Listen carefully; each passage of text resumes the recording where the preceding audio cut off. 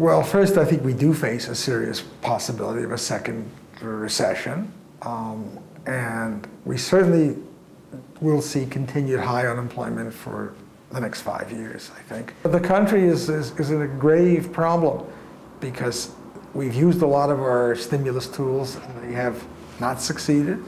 States and localities face these real budget constraints and will face them into the future.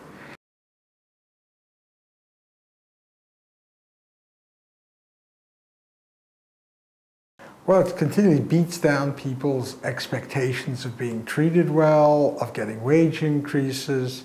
You have more and more, for instance, students who are just ecstatic to get a pay of zero if they'll just get a job. And it's legal if they're called interns, not employees.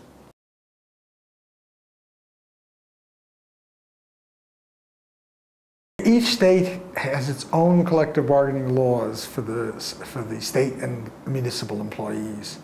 And the attacks have been to restrict collective bargaining so that the workers cannot bargain over anything, to remove the rights of the unions, to have a secure position at the workplace where they deduct dues, say, from people's paychecks. And in one case, to ask the workers to every year to vote whether they want the union to represent them again.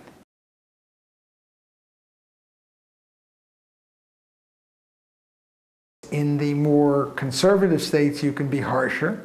In the more liberal states, you're pushing this legislation, it would be less.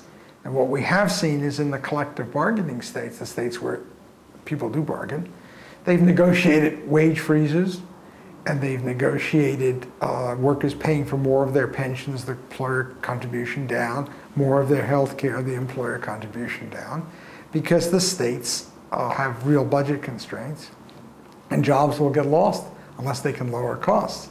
So this is a case where the unions have been extremely sensitive to the concerns of the employers. There's a lot the White House could do, but the president likes to play the middleman in no matter what the dispute is. So it's very hard. He spoke a little bit about this attack on collective bargaining as not being a good thing, but he certainly never campaigns sharply against his enemies or the enemies of working people or so on. It's always, let's sit and compromise. And oh, you want to reduce everybody's wages to zero? Well, gee, how about half zero? Well, half zero actually is zero, but halfway between zero and whatever you're getting paid. So unless he girds himself up because of the presidential campaign coming, he just does not play much of a role in leading a fight.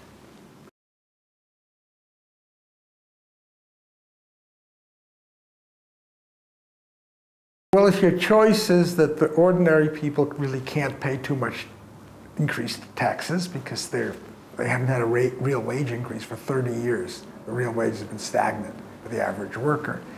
And the rich have had huge increases in their wealth. I mean, the inequality has just been rising by leaps and bounds. You might say, well, it's either they pay some more in taxes, or, well, we could stop providing public education, or we could start firing the police, or et cetera. I mean, it's at that level of choice the country will have to face.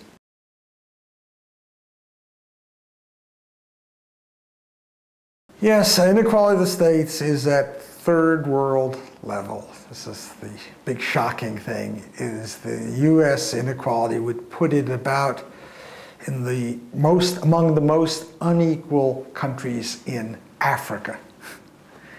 We would be in the bottom half. So it just stands off the map to the inequalities in other advanced countries. And this has concerned people. Warren Buffett has spoken, including the rich. They speak against it.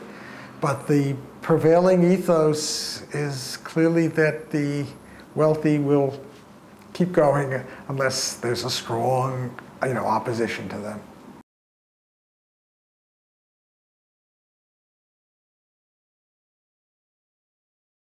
Well, I think we're going to try to do the muddling through for a period. I mean, this president clearly is a compromise, and let's try to all be reasonable people sitting here, and we'll only fire some of the police, and we'll only reduce some of the schools. We have had serious reductions in the length of time of schools, and we will have to have another crisis before I think the people will say, wait a second, this is not the way to run a great economy or a great country.